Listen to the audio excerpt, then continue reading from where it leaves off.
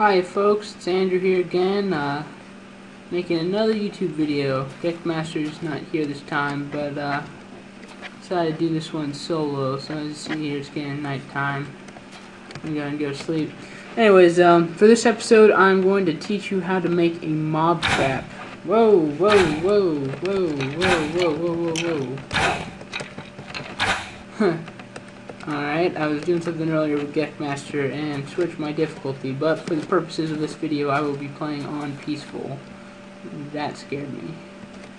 Anyways, going to bed. So yes, I'm going to help teach you how to make a mob trap to make sure those skeletons don't do what that skeleton just did to me. So, anyways, I've already made some preparations. I cleared out a field there and made myself an infinite spring, because we're going to need a lot of water. So, the dimensions of this thing will be 12 by 10. You can dig it either 3 or 4 spaces down. I made this little canyon here 14, so you can see where I kind of dug over, where I got rid of stuff that was over this. So, let's see, I'll start here. 1, 2, 3, 4, 5, 6, 7, 8, 9, 10. Alright, so pretty much what this will do, the mob trap, it has a lot of currents of water, and the currents will pull the mobs under and drown them. And when they drown, all the stuff will be pushed down under a glass box. Now you have to stand in the glass box. It's the only way it works, because the mobs are attracted to you. And the glass box will also protect you from creepers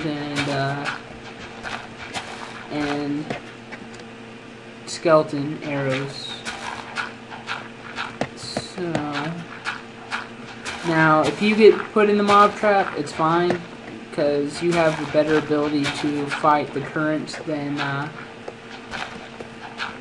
the mobs do, so you're safe. Yeah, I'm not picking up any of these blocks. I already picked up a bunch inside. I need shovels, so alright, anyways, so it's the first level. Now, I might skip through some of this just to make it go by faster. Might speed some of it up. It's actually my first time speeding something up. Alright, and usually how you get in the mob trap, obviously if there's two or three spots of water between you and your base, you won't be able to jump onto it, because the point is that you don't want anything to be able to jump on it. So you pretty much have to just make a few blocks in order to make a kind of like a bridge, and then walk over and break your bridge behind you. And as long as you do it before nightfall, you should be safe. Whoa, I mean, I guess you're gonna have to dig down on the level anyways. Yeah, so I've made a few of these. There's a few different types. I basically stick to the one that I know and the one that works for me. And pretty much the one I do is just the glass box. There's some people who actually have converted the bottom story of their houses into a mob trap. You know, just like a person would surround a castle with a moat, they would surround their house with a moat, and anything that got trapped in it would get sucked down, and all their items would go to a basement or first floor. So, well, I don't think I'm going to go down the 4th floor, because I don't like blocks. Alright, so pretty much all you need for this is lots of shovels. You need lots of glass. I got 4 stacks of 64. I'm not even sure if that'll be enough, because I have to build the structure. And you need a bucket and water. So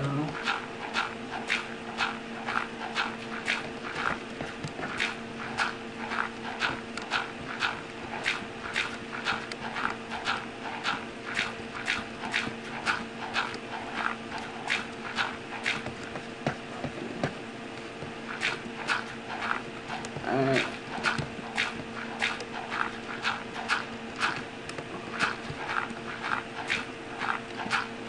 And so,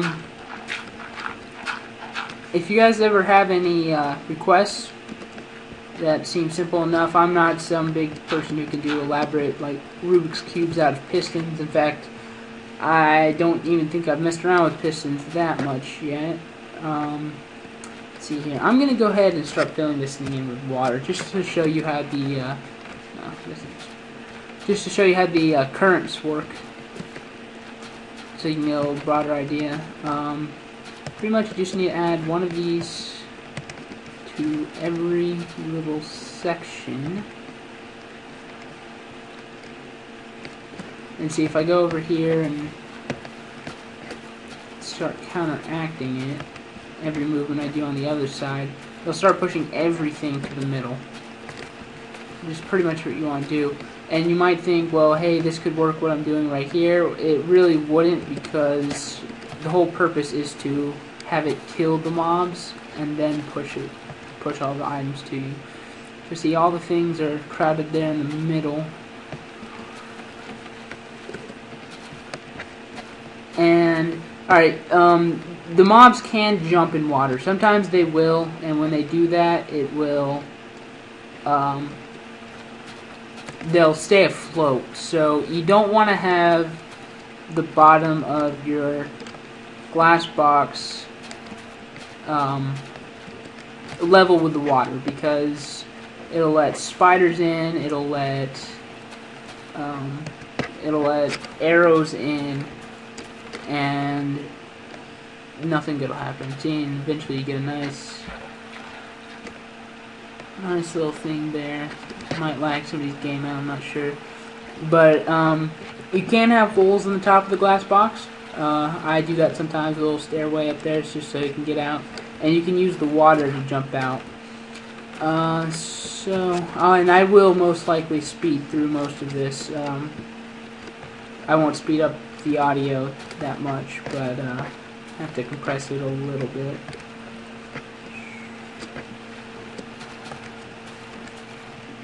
Yeah, so yeah, I've posted part 1 and 2 of our mine and Geckmaster's adventures. We have another adventure. It was kind of a fail. I'm gonna wait to post those just to see if I really want to, because we kind of cheated, not knowing it until halfway through. Turned out Geckmaster had an event of his own and turned enemies off. So when we did our adventure, there were no creatures, which was a pretty big part of it. But there were a lot of very interesting puzzles. We did, it was called the Pharaoh's Curse. The Pharaoh's Curse was very worth it if you ever see it. I wonder why that one space isn't, maybe I missed it. Let's see here. There we go. Alright, yeah, and I've been trying to post part 3 of our first adventure, but my computer keeps doing something and it says it can't find the file. So I will work on that, find all the files. I don't know. I kept telling the computer to save it somewhere. It kept telling me to save it somewhere else. So I probably have to just go to where the computer told me to find it. And if I don't find it, I will sad face and post a video apologizing. So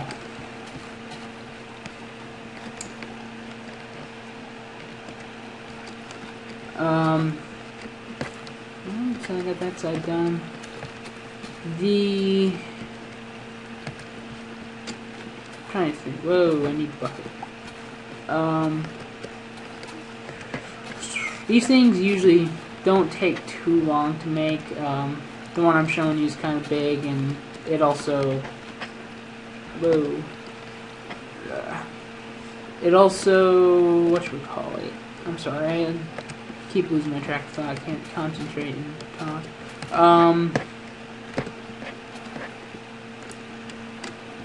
It can also act as a base. I usually put a bed in mine. And you can't place torches on glass, but usually you want a piece of dirt or two so that you can attach a ladder to it. Because sometimes when you fall in the reservoir that drops all the items to you, you get stuck down there. Because you have to jump a whole block out of water, and you usually can't do that. So I'd put a ladder, just to be safe. And here's nighttime. I brought some torches in case of that. And I will also go grab my backup torches if I need to, and see how this works out. No, in fact, I'm going to go ahead and grab the backup torches because my computer does not look so good when it's nighttime. So...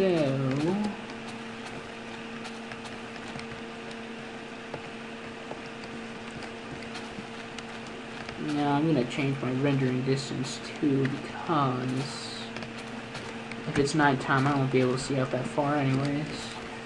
So I'm going to keep that lit up. And keep these areas lit up. Alright, and when this video is done, I will either post a second video, or depending on how much time this video takes up, put it at the end of this and show you how it works. Because literally all you really have to do is just stand in one spot and wave hi to the mobs as they drown. Now, a lot of my friends, I posted on Facebook one time, mob trap success.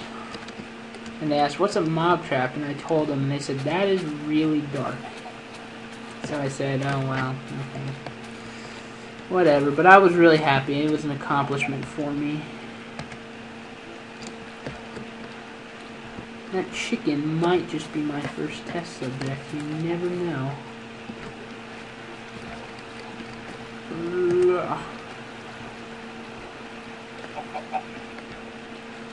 Yeah, and these things don't have to be too elaborate. I mean, you just need enough space to be able to go down, grab the things, and enough space to have the water fall and drown people. So, I mean, if you could get a creeper to step in a hole, fill with water, and then just cap the top of it, that would work, but it takes some timing, and you have to be where the creepers are. Yeah, me and, when we did the Pharaoh's Curse the first time, because if you watch the video, I kind of mentioned that we had tried once before, and we actually did, and failed miserably. A creeper blew up a part of a pyramid that had a lot of TNT in it. And after that, me and my friend, Geckmaster, decided we didn't like creepers anymore. But it's not really up to us, because the creepers apparently seem to love us. They come to us, and they explode with love. And that was a fail. Alright, oh, and hey, we got a sheep friend in here, too. Yeah, my friend, Chris, he's Agnar, if you look at my channel, hates it when he leaves his door open, because no matter where he is, he always seems to have an animal or two come in. They have a party without him. And Chris isn't really much of a party animal, if you excuse a pun. But he doesn't like it when parties are thrown in his house and he's not invited, so...